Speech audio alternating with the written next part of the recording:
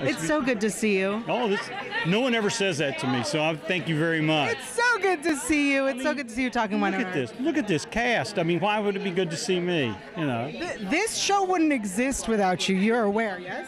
I am aware of that as a technical fact, but like I tell everybody, I handed over a body to Emily, and Emily and the cast put oxygen in it and gave her to the world. So, I mean, I am just always indebted to them for that. And we are indebted to you.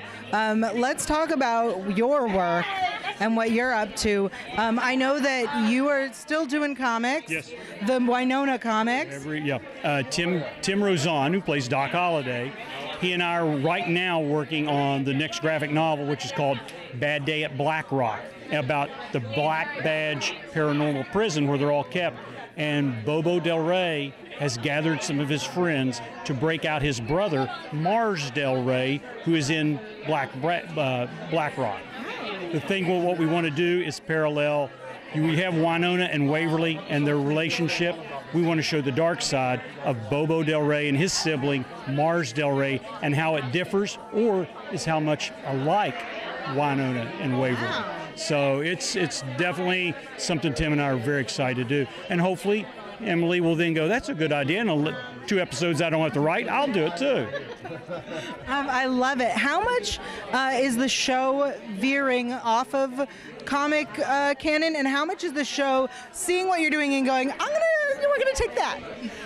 The first season had a lot more that they drew from the original comic book series, and thank goodness Emily is so creative. She's taken season 2 and now 3 to another level. She's taken that stuff and just really gone with it her way.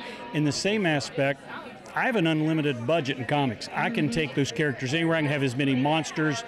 All of a sudden we're in outer space? Yes, anything you want. So I'm taking advantage of, because you think about it, Hot, Waverly, Dolls, Doc, for that matter, I did not create. Emily created those. So I get to play with her characters in the same way. And in each comic we always have based on characters created by Emily Andrews, because that is the right and the correct thing to do.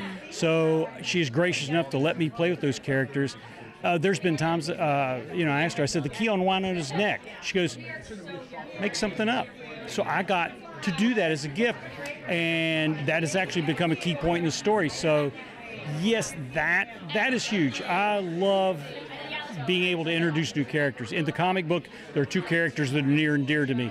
Valdez, which is just an amazing character I've always wanted to do.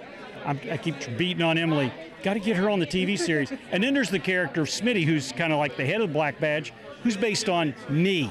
You can't own your own likeness. What's the use? So I could beat on her on that one a lot. Not that I'd want to play, but I could see some real handsome guy, playing Smitty. Maybe Sam Elliott or somebody like that. I love it. We got a little cameo from you last season. Yes, 17 seconds of infamy. I remember it. I was important. Will we get to see, because that is a person who lives there, will we get to see you again? Hope so. Tim Rozon was great, and Ron Murphy, the director, in the aspect, they kind of had a background. I thought I was just going to be in the background shuffling something. They go, you're going to be handling this creepy doll. Then Doc's going to come in, and you two are going to give each other the stink eye, and we're going to say, what's going on here? And hopefully any cameos that I make from here on out will keep building upon that. Yeah. So at some point, maybe me and Doc will get in a fist fight. That would be good. That would be good. I love it. I can't wait to see it. Thank you so much for chatting with us. Thank you, and thank you for being so nice. I appreciate it. I love the show. You are the reason the show exists. Thank you. Thank you. I can never hear that not enough.